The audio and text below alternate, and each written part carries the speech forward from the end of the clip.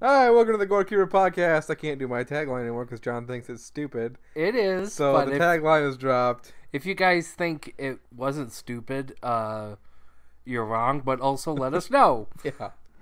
Okay, so this week, what day is it right now? Today is Who cares? Today's Wednesday. This will be up Monday. So, this week we did Sleepwalkers. Yes, Stephen we King's did. Sleepwalkers. It holds a 5.3 out of 10 on IMDb, a 20% on Rotten Tomatoes, 38% on Metacritic, and a whopping 83 on Google. And then here's Somehow. the other thing as well. Its budget was $15 million. Yep.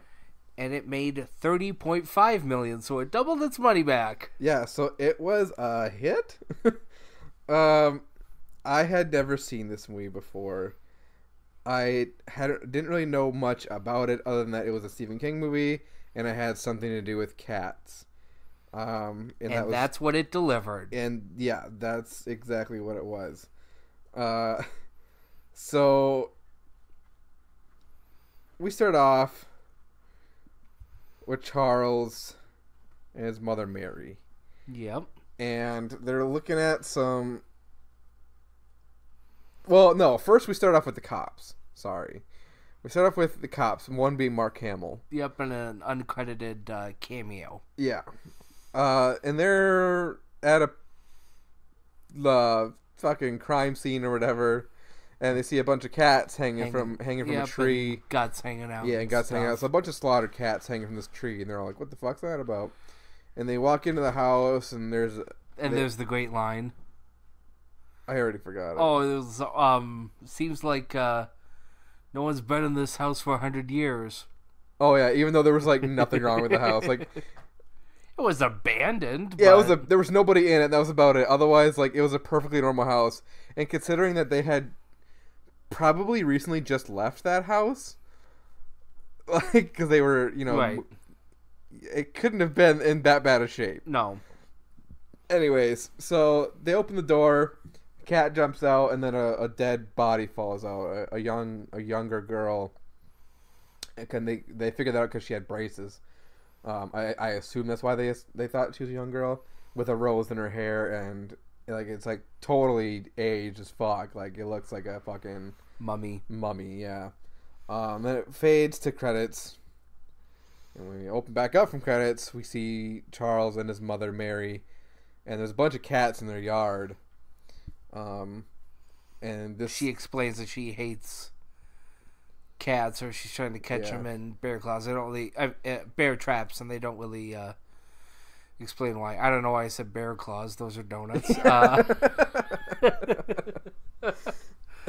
But anyways, yeah. So, but this is after we see Charles carving a T into his arm for Tanya, who we'll meet later in the movie, and he has a big heart around her picture in the yearbook.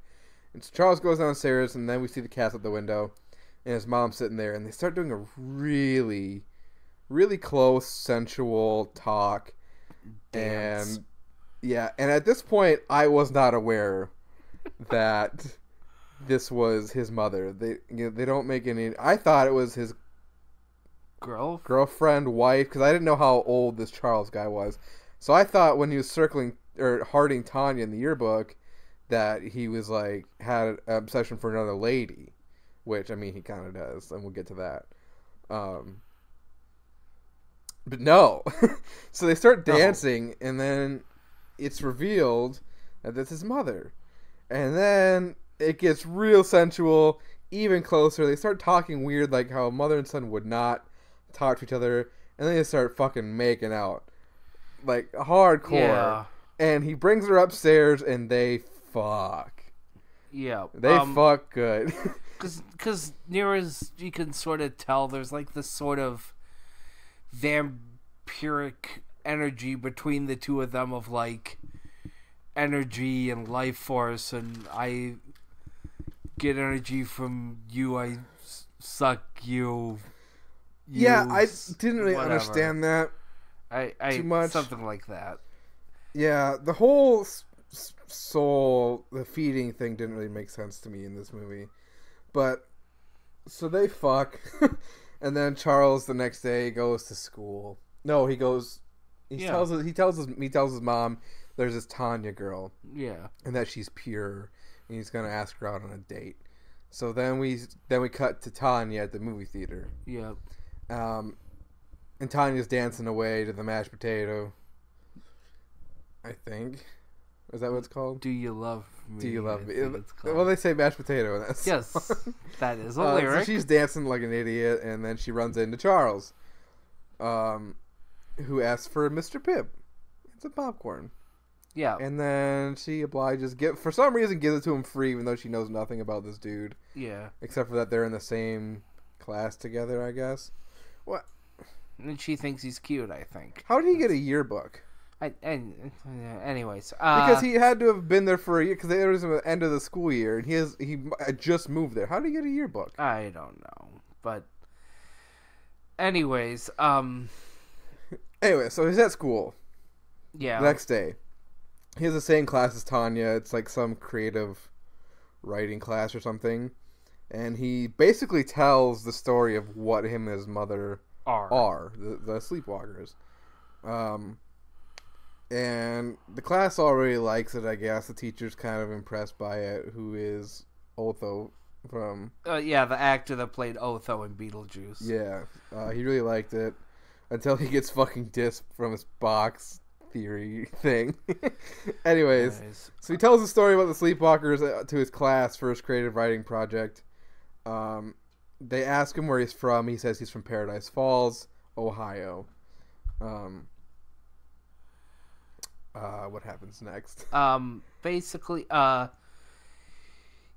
what's established through talking to her, talking to Tanya, and talking to the mom and what have you, Neo, is that Neo, that idiot, that sorry, cat, that Charles wants to basically take her life force of sorts for himself and his mom, who keeps saying she's starving. And, yeah, she needs to feed.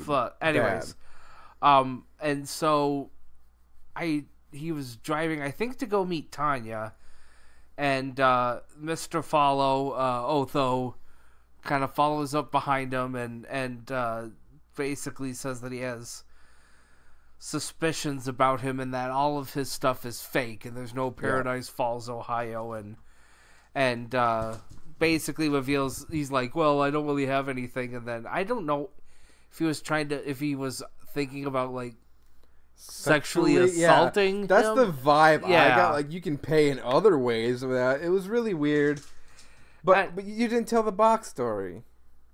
The box story is not interesting. Yeah, but that's basically what sets him off and gets him all curious for some reason. No, because like, he seems to really like this Charles kid because of his story. He goes, oh, he's such a creative young writer. I have this great student in my class.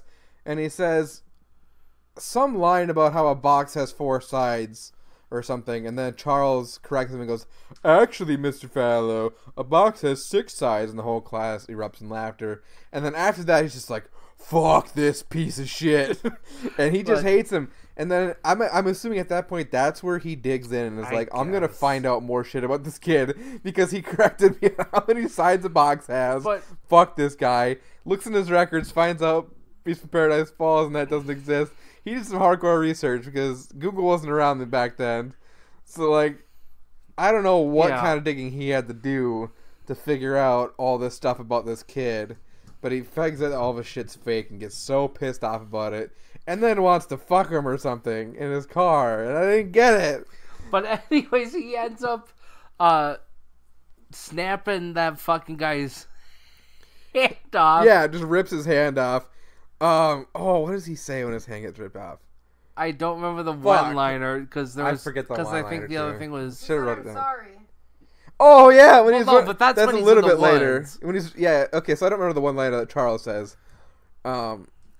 Something like gave him a hand. Yeah, it's some bullshit. cheap, easy one. But as that guy's running in the woods, and as he's being chased, by what's his face, Charles. He ends up turning and going, "I'm sorry." Yeah, but not even like that. It's more like, "I'm sorry," It was pretty funny. It was like a really weak ass I'm sorry. But anyways, he gets killed. Yeah, and it looks like he's just nuzzling his neck. Yeah. It's the worst eating I've ever seen in a movie. I don't know who eats like that from side to side. Yeah, it kind of looked like the gratuitous sex scene from Wayne's World when he jumps on Cassandra. Yeah, it looked just like that. But anyways, Charles ends up taking her to their first date at a... No. What? You're missing a giant part. What? The whole cop thing. That's not till later, isn't it? No, that's before the cemetery scene. You're going to the cemetery scene, aren't you? Really? Yeah. So, after he's driving away from killing Mr. Fallow, we meet, what's the officer's name? Andy Simpson. Is it the actor's name or is that the character's name? The character.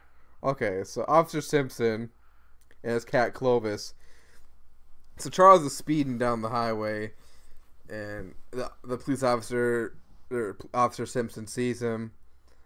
That doesn't seem right. Are you sure it's Officer Simpson? Yes. That seems wrong. It's anyways, correct. If I get shit for this in the comments, I'm gonna be so pissed off. It's Simpson. Okay, fine, I'll believe you. So Charles is speeding in his blue Trans Am, right? He has a blue Trans Am. Speeding. Officer Simpson sees him. Him and Clovis take off after him. And he's like getting all cocky. Like, oh no. He calls him back. And he's like, do you want backup? He's like, no, I don't need it. I got this punk ass. So then he's driving, speeding. Charles won't pull over. Does like a 180 on him. Goes the other way. It's a car chase in a horror movie, basically. Yeah, but some shit happens. Right. So Officer Simpson catches up to him in the car, and they're going side by side, and he's telling him to pull over and shit. And then he sees his face morph first into what I think was a baby, and then a cat creature, and then what we see at the end of the movie, and then some like weird bald demon head thing.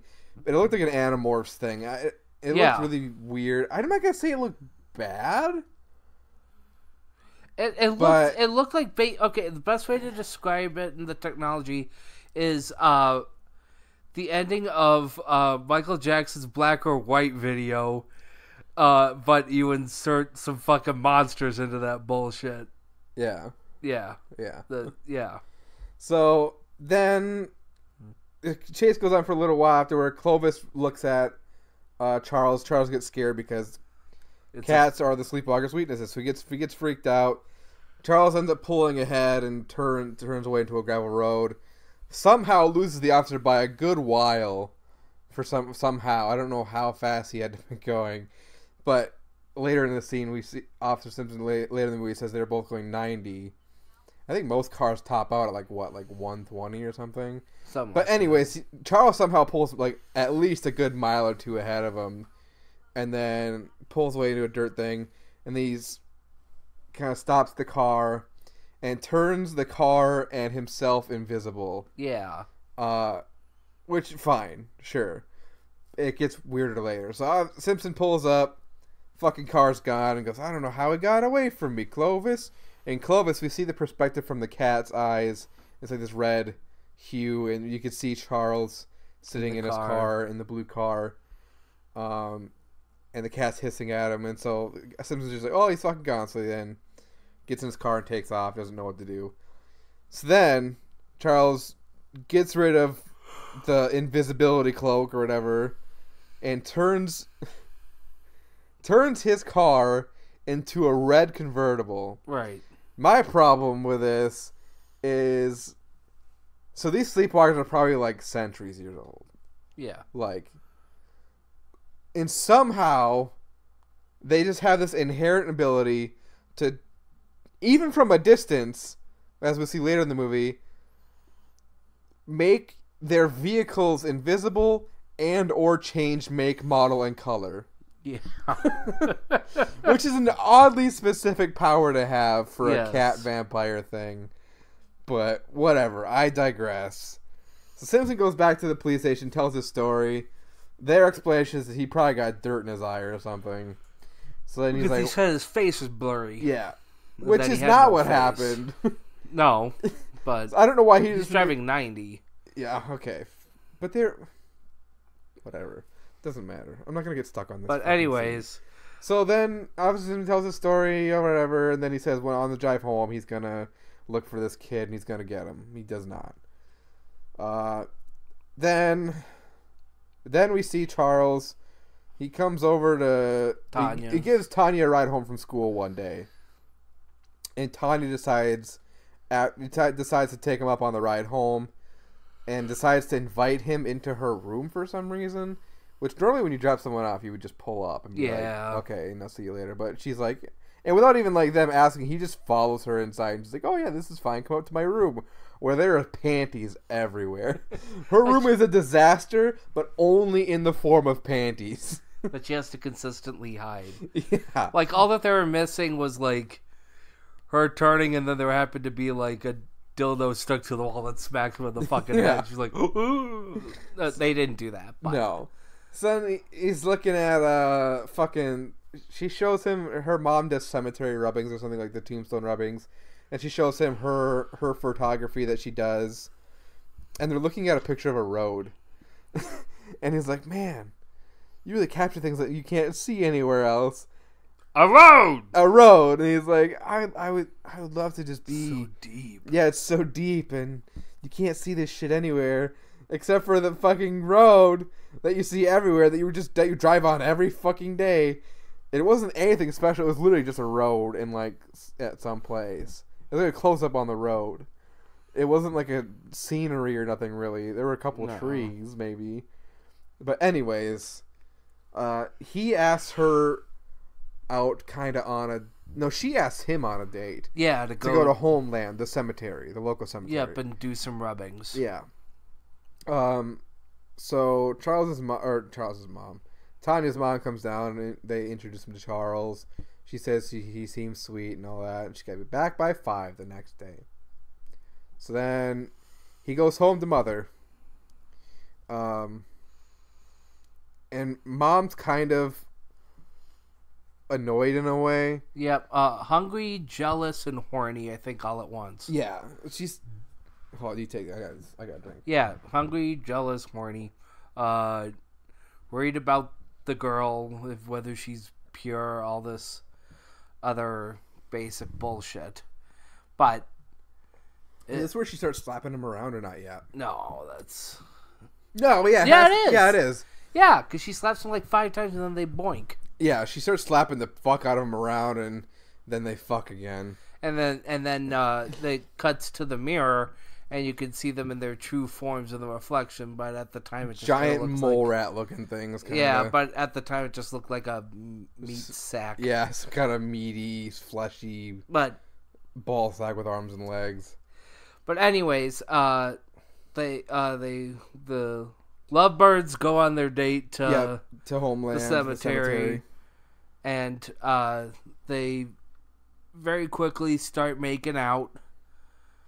And he tries to... Yeah, it wasn't really much of a date. No. It tries to suck her life force while kissing her.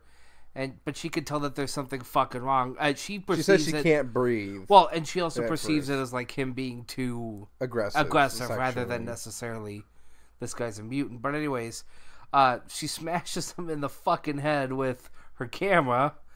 And after he reveals his form.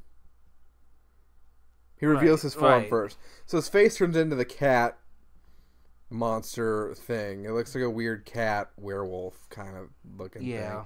And he starts talking with an accent at this point.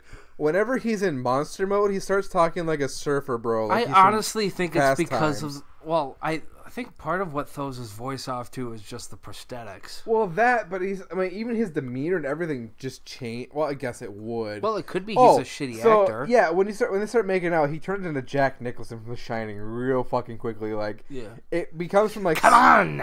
He's like almost conflicted because he really likes Tanya, so he doesn't really want to kill her. And her mom alludes at that kind of too. I mean, his mom alludes at that a little bit too. And so then he starts kissing her, and at first it's like, oh, maybe we should stop, because in his mind he's like, I don't want to kill her, we should stop this. And then she's like, no, I don't want to stop, I want to get to know you. So they start making it harder, and then he just goes crazy, like turns it up to like fucking 12, like super fast, just like, yeah, I'm gonna fucking kill her now, and just goes nuts. Yeah. And reveals his true form. She smashes him in the head with the camera, like you said. They fight for a while. He gets a corkscrew to the eye. Yep. He keeps trying to suck her soul out, and it's not really working for some reason. Yeah, it just seems more like temporary annoyance rather than necessarily killing. Yeah. But at that same moment when she starts to flee, Andy comes back and Officer Simpson. Yeah. Okay. Fine. I'll give him some respect. Deputy officer. Oh, sorry. Whatever. Something. Well, we've never called him Andy in the review before, so people get confused. Anyways, he gets her into the car.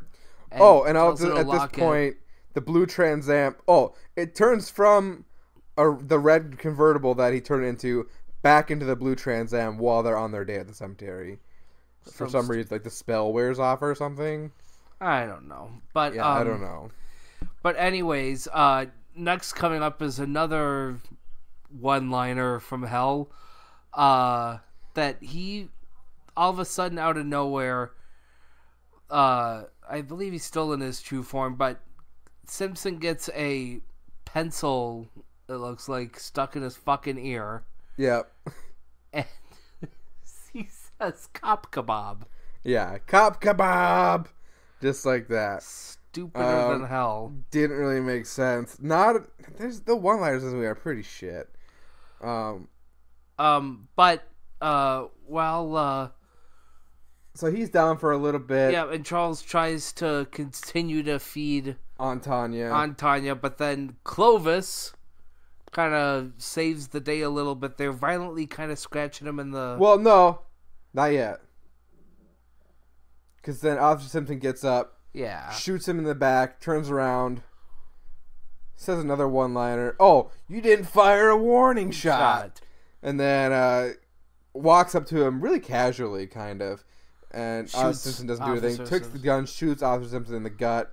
He's donezo. Yeah. He's dead. Then he turns back to go feed the rest of Tanya. Then Clovis pops out and starts jumping on him, scratching the shit out of his face. So at this point, he's had a camera smashed to his head, corkscrew to the eye, shot in the stomach, and now the cat. And the cat's sort of the mortal, the extremely dangerous thing we learned. But basically, Charles ends up staggering back home to his mom. And so she sees how fucked up he is and tries to tend to his wounds and blah, blah, blah, blah, blah. And through all of this, Dinah's able to get back home. They're getting contact with cops. Everything's going on. And so the cops instantly go to try to raid their house. Yeah. Charles's house and everything. The mom uses the invisibility thing to make them both invisible so the cops don't see shit when they come barging in. And the other thing that's common through all this is that the amount of stray cats outside of their house are growing. Then we meet Ron Perlman at this point too. Yeah. So we're in like already. This movie kind of blew by. It's 91 minutes, but we're pretty much done with this review already. We're almost right at the end. And Ron Perlman doesn't come in until like the last 20-25 minutes. Right. So we meet Ron Perlman, who's Officer Soames or something, or Sheriff Soames. He must be from a different county or something because the local cops don't seem to like him very Captain much. Soames. Captain Soames. And he's great in this movie too. Ron Perlman's good in pretty much everything he's ever been in. He just adds like a layer of badassness to everything. Yeah. To me. So we also see Tanya back at her house. This is after the unsuccessful raid of the Brady household, Charles and his mother's house, because they went invisible. He wasn't able to do it on his own, so his mother turns him invisible for him and the car. So then the officers go over to fucking Tanya's house, and that fucking cop, Horace, is eating all the corn on the cob. Yeah. Which plays later into the film. She asks him if he wanted to eat corn, and the dad walks in. Presumably doesn't get any corn. Well, I don't know. I was just making a funny point. I don't know. Presumably. Maybe. Because it looked like the dad had just gotten home.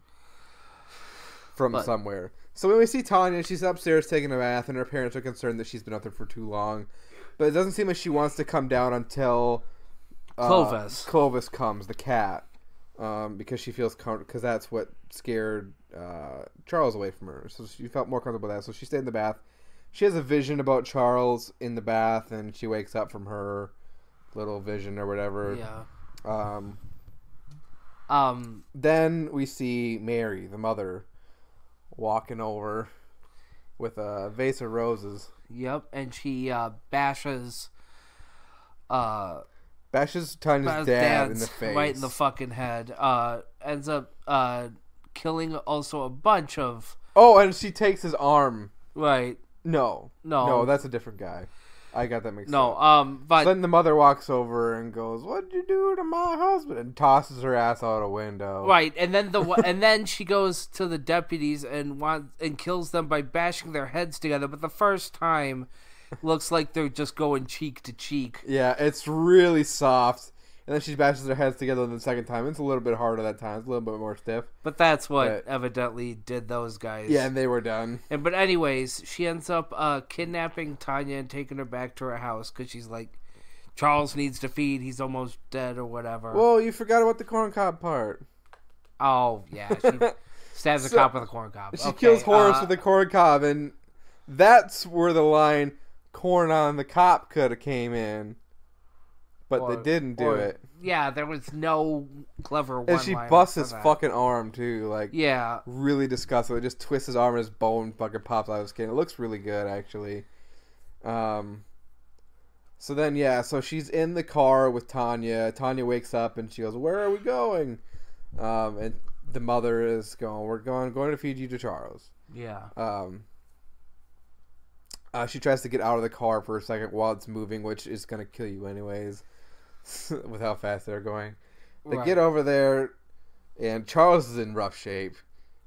He's still in his weird cat form, but he looks much older, much more bloated, and just gooier. I guess. It just looks bad. He looks like shit. Yeah. And with her telepathic, I guess, abilities. I don't. Turns on the record player to the song we heard at the beginning, the song they danced to before they fucked at the beginning of the movie.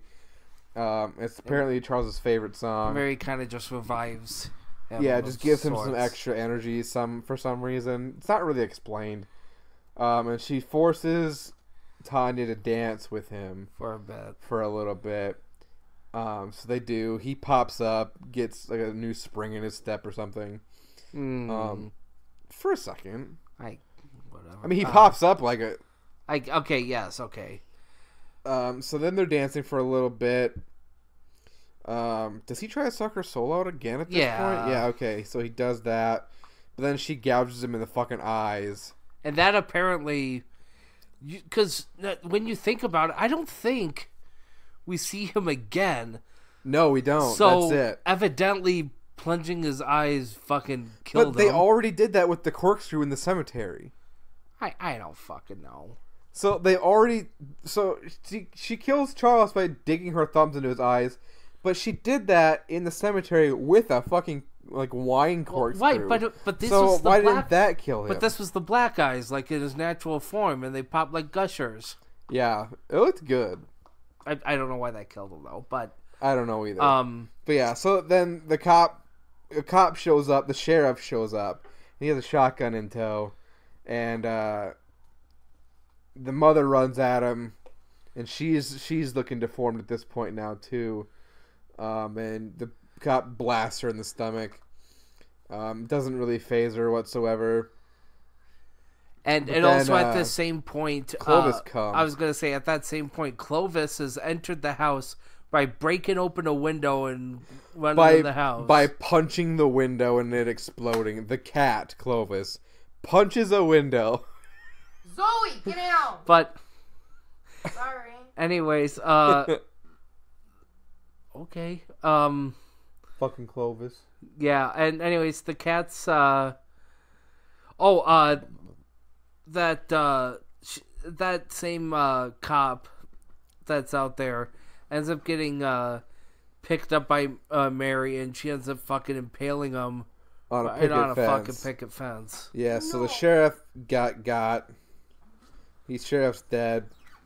More cats kind of come and attack the mother while Tanya's in the police car trying to turn the car, and the car won't start, but she's really not even trying to turn the keys, doesn't look like. Yeah, she's kind of frazzled at the very least.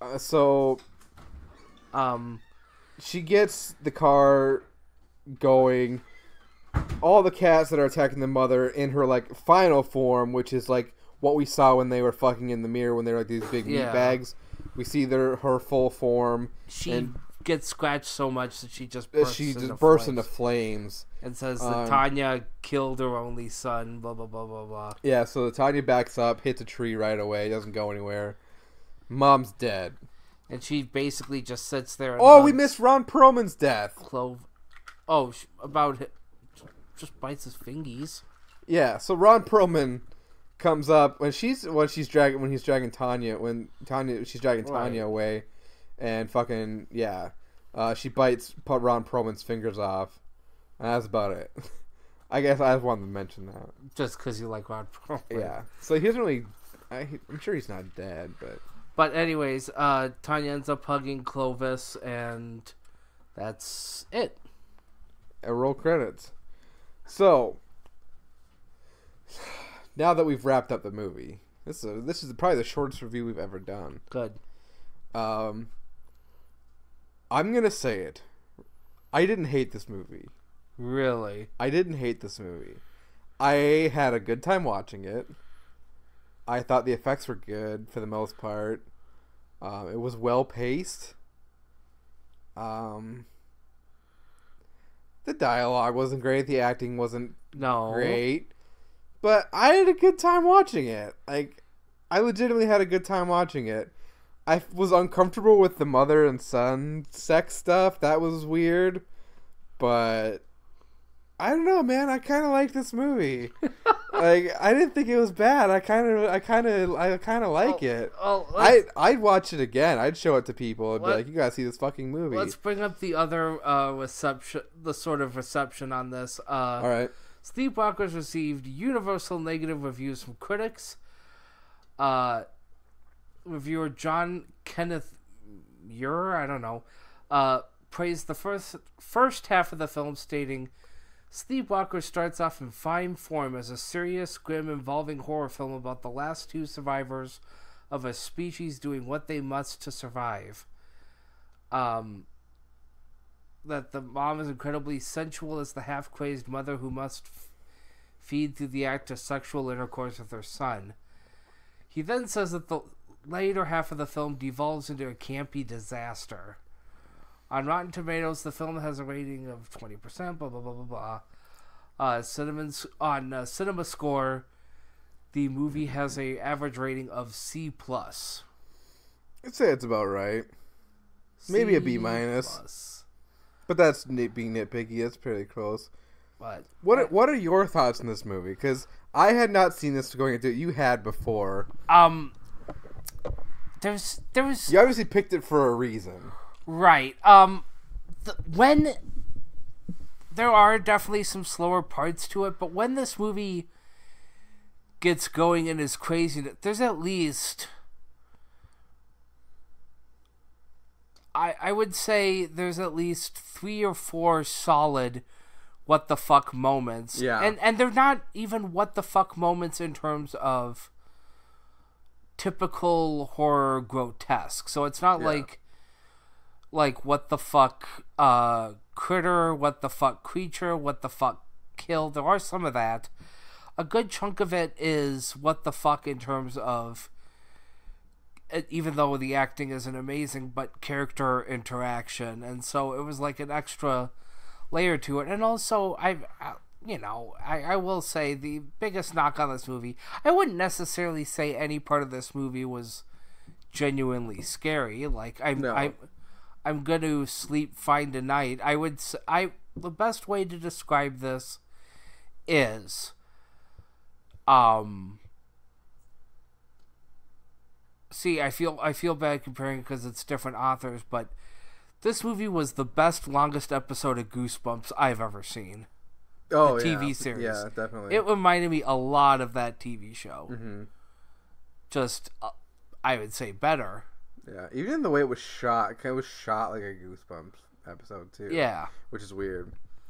I'm gonna give it, like, if I had to rate it out of like 4 stars, I would give it like a strong 2.5 out of 4, maybe a 3, but I'm leaning more towards a strong 2.5 out of 4 stars for me. I liked it. I don't think it's a good movie by any stretch of the imagination, but I didn't hate it.